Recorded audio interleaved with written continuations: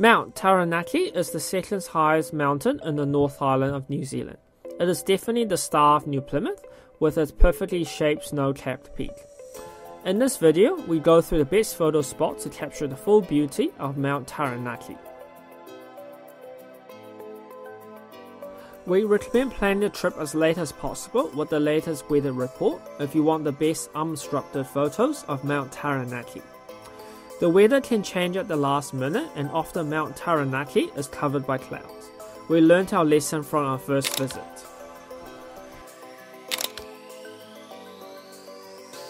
Our first stop is Paritutu Rock. Paritutu Rock is a steep 15-minute walk and climb. There is a car park at the start of the track. The first half of the hike is mainly all stairs, but then you will need to pull yourself up the chain to get to the top.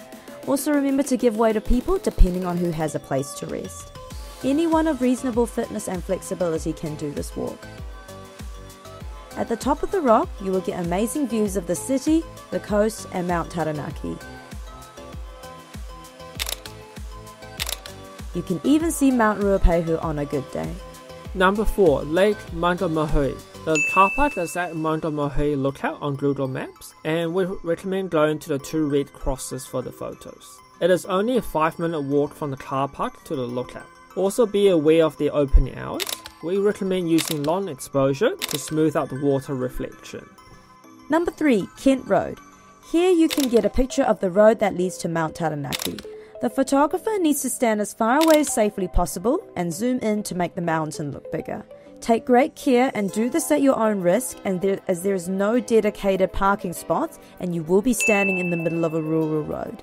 Make sure to park off to the left side around about here, and that you are constantly checking both directions for cars. If it is too crowded here, come back another time, as you do not want to get in the way of passing cars. Number 2. Whalebone Bridge.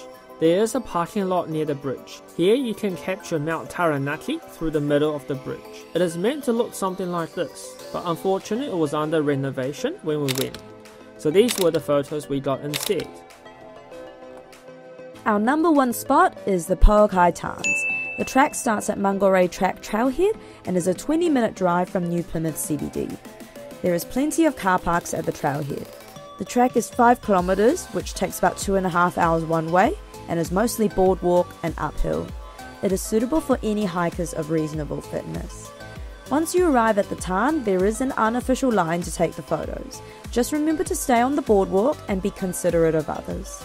Make sure to get down as low as possible to get the photo of the mountain and the reflection.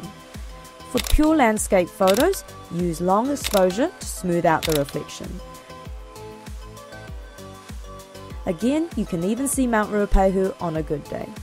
If you come during peak winter, the tarn might be frozen over, which is also really cool. Be aware that the path may also be frozen over, so take care when walking. We hope this video has helped you plan your Mt Taranaki adventure. Please don't forget to like, comment and subscribe. We'll see you in the next video.